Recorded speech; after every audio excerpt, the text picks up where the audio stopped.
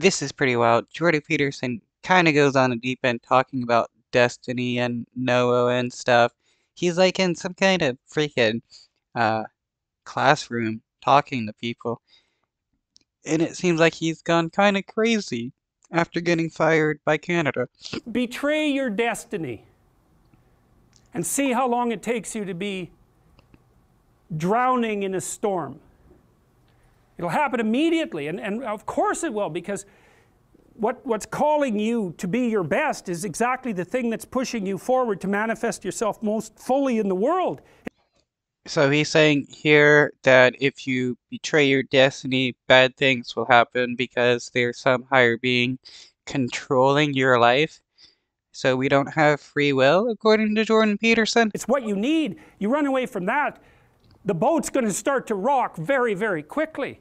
Well, and you all know that. You know that perfectly well. It's hell, all you have to do is not study for an exam that you know that's coming up to see everything start to, the storm waters start to rise and everything start to rock. Okay, but how is, okay, I mean, I guess since tests are predetermined by the teacher, it is a part of a person's destiny, I guess. So if you plan something, it's part of your destiny. But I thought destinies were created by some kind of, more powerful being that can control things, not by, a person making a date for a test. It's pretty bloody obvious. So anyways, he's on this boat and there's a storm, and all of the people on the boat who can't quite discriminate chaos from weather because they haven't differentiated the world to that degree think, oh, the boat wouldn't be about to be swamped if we hadn't, some of us hadn't done something stupid and wrong. And there's logic in that. You know, you might think, well, God has nothing personal against you because of the storm, so you're confusing levels of analysis. But you got to give these people some credit. It's like maybe they did do something stupid. Maybe they didn't caulk the damn boat properly. Maybe the ropes aren't in as good a shape as they might be. Maybe it was just their destiny not to do all these things. If you believe in destiny, I mean, if destiny does exist, that does mean everything's predetermined, everybody's actions. weren't paying attention to the weather when they went out on the ocean, you know? Or maybe they haven't made peace with their brother and so their hearts are bent and twisted out of shape, so they don't make particularly good sailors. But how does hating your brother make you a bad sailor? That doesn't make any sense whatsoever. That would be like, you know, getting on an airplane and then, being like, oh, does my pilot hate his brother? Because if he hates his brother, he won't be able to fly me to my destination. That doesn't make any sense whatsoever. I mean, if you drive a car, do you question if you hate people? Because if you hated people, you wouldn't be able to drive your car. Like, dude, Jordan Peterson is going crazy. It's like the idea that you encounter a storm because you're stupid and wrong is a really good idea, even though... Well, well, if you encounter a storm, if you have any problems in your life, if anything bad happens, that's because you're stupid and wrong. That's hilarious. Like, he's showing how much he actually hates people. No, it's not of infinite applicability. Anyways, they draw lots. It's a primitive thing to do. It's like, well, it's someone's fault. We don't know who. We're going to throw someone overboard, the worst sinner. Obviously, that's what God wants, some kind of sacrifice. So they all draw lots and someone loses. And then Jonah stands up and says, well, sorry guys, like I know that I've got a problem with God at the moment, so it's probably me. You better throw me over. And they don't... Okay, so he's saying in this story, people encountered a storm, so they decided to do a human sacrifice. And Jonas decided, hey, I got issues, so I'm gonna, jump overboard. And Jordan Peterson is, like, okay with people doing human sacrifices? I thought Christianity was supposed to do away with human sacrifices, not encourage human sacrifices to better your life. Or is he speaking metaphorically where you're, like, supposed to just cut off people to make your life better? Because that's not always the case. Sometimes You can cut off good people. I mean, cutting off bad people in your life, yeah, that's good. But, I don't even know what he's saying here.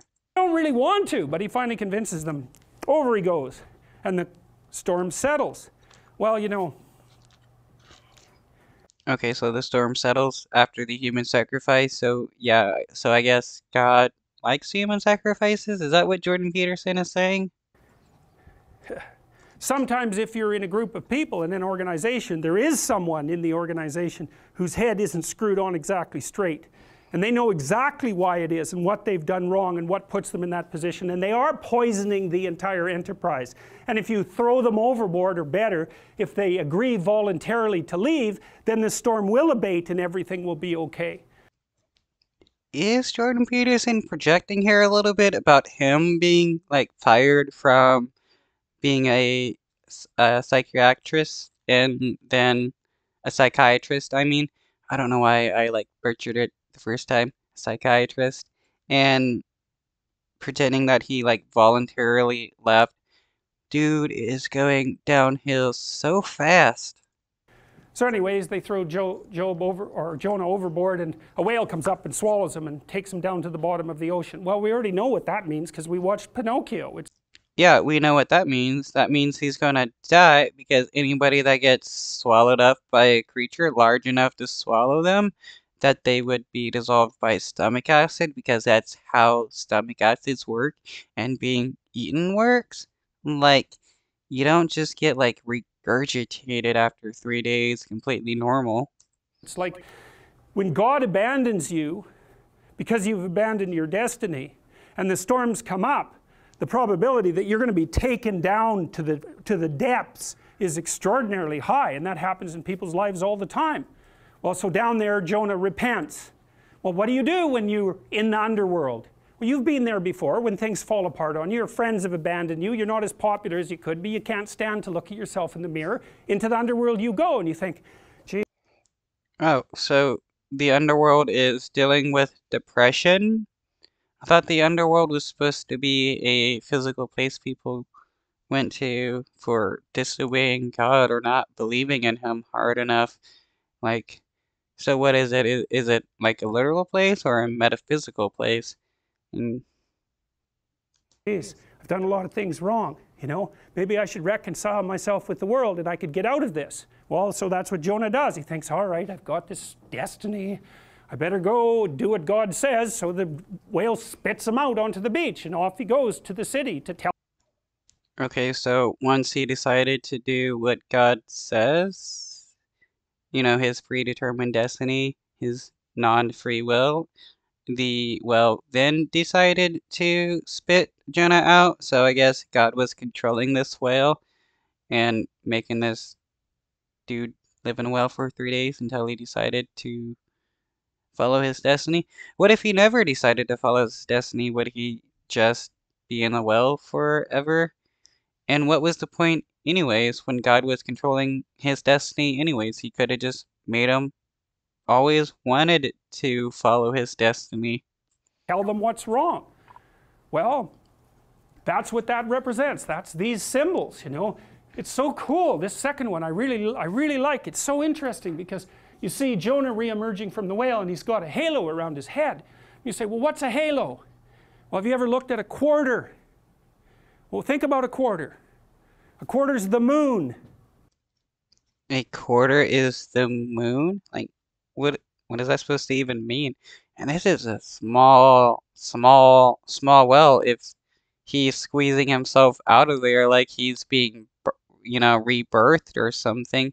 Like, dude, I would not call that a whale. And who's on the quarter? The queen. The queen is surrounded by the halo of the moon. The queen's queen of the night. Gold coin, that's the king's head on the sun. That's the halo. Well, what comes out of the belly of the... Well, I guess now it's gonna be the king is the king of the moon since the queen is dead. Of the fish.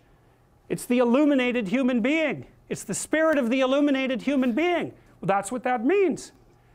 Well, what does that mean? Well, what else would come out of chaos? If you fall apart and then you put yourself back together, what is it that comes back out? Well, at least you're in better shape than you were before, you know, and then maybe you do that. Though, not everybody. Some people can rebound from, you know, um, mental issues or mental trauma, especially if they have, a good support system and stuff. But those who don't and don't have like good mental health services they can access, they end up deteriorating, and it's pretty sad actually. That 20 times in your life or 50 times, and you do it voluntarily. Every time you do it, you're more like the thing with the halo and less like the thing that's, you know, being thrown overboard by your friends. Being thrown overboard by your friends. Wow, that's something you want to think about. Yeah, am I going to be thrown metaphorically overboard by my friends if I'm having some slight mental issues or whatever? Though he's trying to make it seem like it's a good thing, because if that happens, you can come back if you repent to God and become better, as long as you have God. And then you see this representation on the right. This is a very complicated representation. So in this one you see Christ, who's carrying his cross with the sun behind him. That's the halo that I was talking about. He's the person who's voluntarily accepted the necessity of death and renewal. That's what the cross represents. And so It sounds like just like any other old uh harvest style god that dies and comes back to life. And being that Jesus is supposed to be God, and him the like physical body dying would not harm the totality of the God being. So it's like it means nothing. He created a being to be tortured and die, and then act like there is a sacrifice. But if there is a sacrifice, you give up something permanently. It's not like you give up something and then 3 days later you get something back plus extra. That is a loan. so it's a what would you call it? An abstracted representation of this, a further developed idea of this. And then you see in the back, this is a feminine symbol, right? It's a symbol of birth, and you'll understand more when I show you the symbols later. Oh no, a feminine symbol. That has to be evil because femininity is evil. This is the eternal opening in the world from which new forms emerge. It's the place from which babies emerge, and you can tell that if you look carefully, because you see all these little heads there with wings on them. Those are all spirits waiting to be born. And so the Right, yeah. Babies are born out of some kind of portal behind Jesus. That's where babies come from. hero emerges from the eternal feminine, willing to die and suffer, and in doing so defeating the snake's down there, and the adversary at the same time. Well, it's no wonder we don't understand those images. I mean, they're so unbelievably rich that how could you possibly articulate them? That's why they emerged in imagistic form to begin with. Yeah, they're just images out of people's minds. It's just like anybody else that created some random image about some deity that they've created, or some horror, some sci-fi or fantasy or whatever. It doesn't mean these things are real. I mean, look at J.R. Tolkien and all the imagery that surrounds what hobbits and stuff. They don't exist just because people created them. The artists get there before the philosophers, long before the philosophers. The dramatists get there way before the artists even. And so we figured it out. We represented it in art and literature and music and drama, and then we're on the cusp, so to speak, of understanding it in a fully articulated manner, and not a moment too soon. Are you aware that your browsing data... That was kind of a long ad. But hey, if you gotten this far, please like, share, and subscribe. It would help me out a whole lot. Drop a comment, and I hope you guys enjoy the content. does it mean for this symbol to emerge from the feminine symbol, let's say, to emerge from chaos? Well, this is a picture of Venus, the goddess of love, right? And so I cut this picture out of a larger picture, and it's Venus manifesting herself in a transcendent space, in the sky, in the same way that Christ did in the previous representation. And she has rays coming off her, and there's all these men who are knights kneeling in front of the image. Well, what does that mean? Well, it means...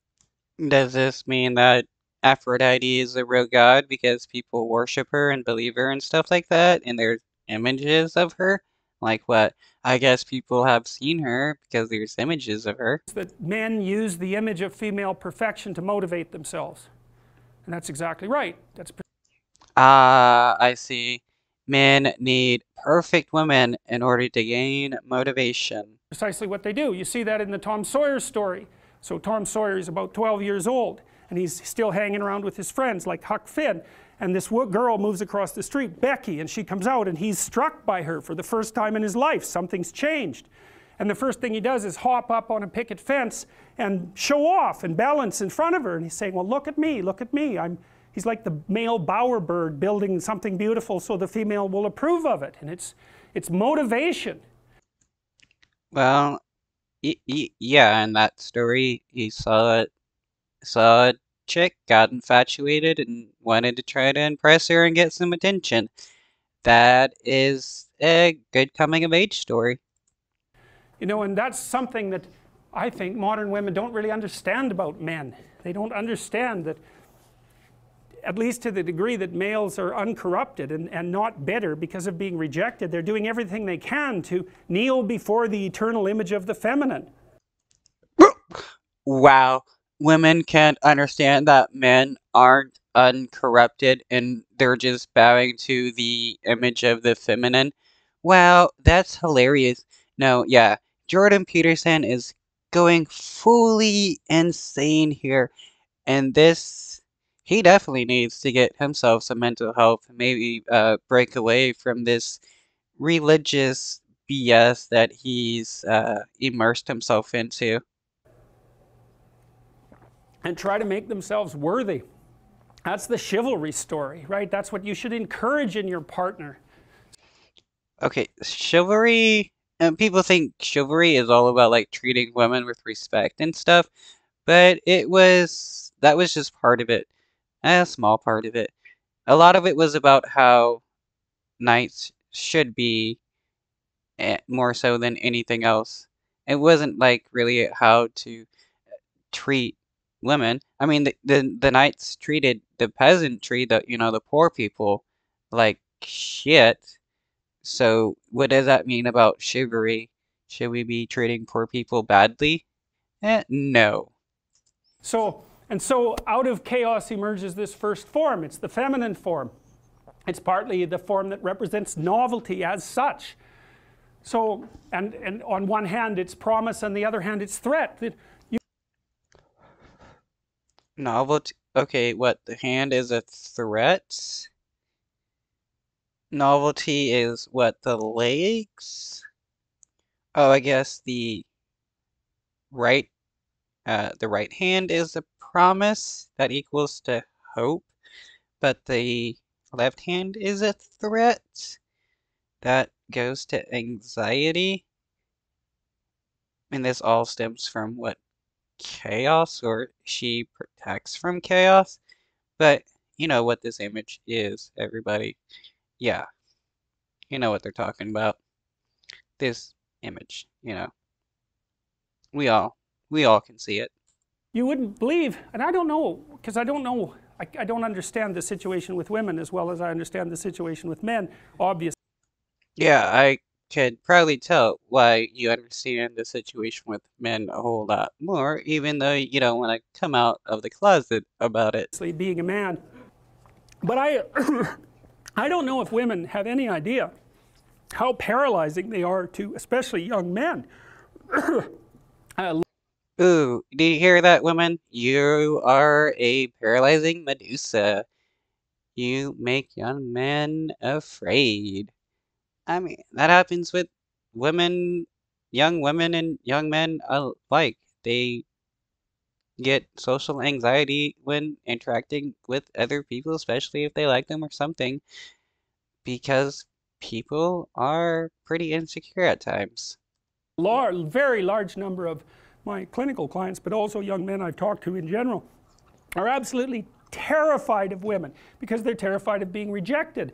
And the terror exists in precise proportion to the attraction to the woman. Yeah, but women also experience the same thing. They experience rejection, they experience fear of rejection, because humans are social creature and they hate to be rejected, especially by people they like. And it's also proportional to, like, I guess the attractiveness or whatever of the person they like. Eh, So it's not just like special amongst boys, which people like Jordan Peterson wants to act and think, because he has this weird idea about women.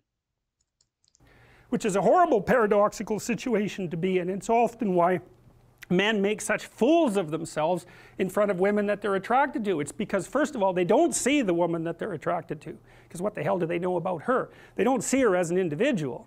They see her as the manifestation of a judgmental ideal. And then Maybe Jordan Peterson does, but I don't think everybody does. Uh, and women act the same way. Women will make a fool of themselves trying to impress a person they like, because this is what people do. It's pretty much part of the human mating ritual. Do what you think will work to get the attention of the person that you like. it's only in establishing the relationship with the actual woman that they can start differentiating between the judgmental ideal and the actual individual woman. And that also requires a sacrifice. And the sacrifice is, you never can have an ideal woman. So to have a relationship, Yeah, but you can't have an ideal person either. There's not an ideal uh man, woman, non-binary, whatever. There's no ideal person. People are led to believe this by various media sources, the news and all that kind of stuff. But people end up learning that, yeah, there's never going to be a person that meets these, like, the highest standards that you have. But you do learn that you do learn to appreciate people's pros as well as their cons, and learn that people will better themselves. with any woman, you have to sacrifice the relationship with the ideal woman, and you have to see the individual woman and separate her from the ideal. And that's the same thing that happens to the hero in Sleeping Beauty, right? He sees the evil queen who actually turns into the dragon of chaos, and it's not until Okay, honestly, I just want to say, how does this have anything to do with destiny? It goes from talking about destiny to Noah. I mean, not Noah, but oh, I can't even remember. Some random dude being thrown off a boat and being eaten by a whale, Jonah, and to men being like some kind of worshippers of women and women not understanding men. Is like